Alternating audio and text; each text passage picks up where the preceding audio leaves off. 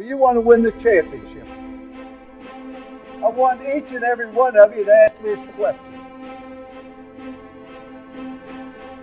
What sacrifice are you willing to make in order to win it? Come to the University of Texas.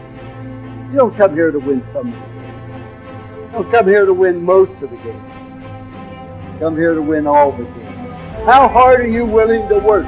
How hard are you willing to get in the weight room? How willing are you to give up some of your social time to study film? I'll tell you one thing that I learned, that you don't win these with talent.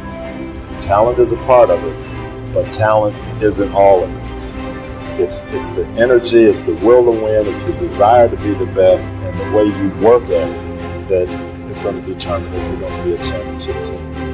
Because you should be walking out there every day pissed off.